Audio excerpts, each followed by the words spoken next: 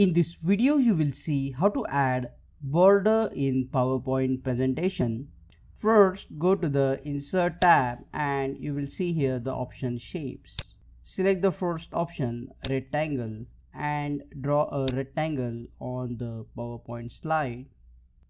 Now we need to remove this blue color and add border to this rectangle. To do that, right click on the rectangle, go to the Format Shapes, select the option No Fill to remove the color inside the rectangle. And under the line, you can select the border color. For example, let's say we will select red color. And you can increase the thickness of this border. For example, let's say 5 points. And you can close this tab. Now click on the border and under Send to Back, click on Send to Back. So when you work inside the slide, this border won't interfere.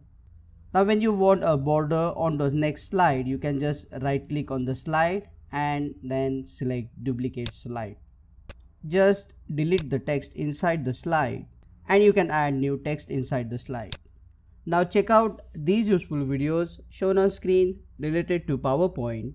Click on that like button, comment below and let me know if this video solved your problem. And don't forget to subscribe and press the bell icon.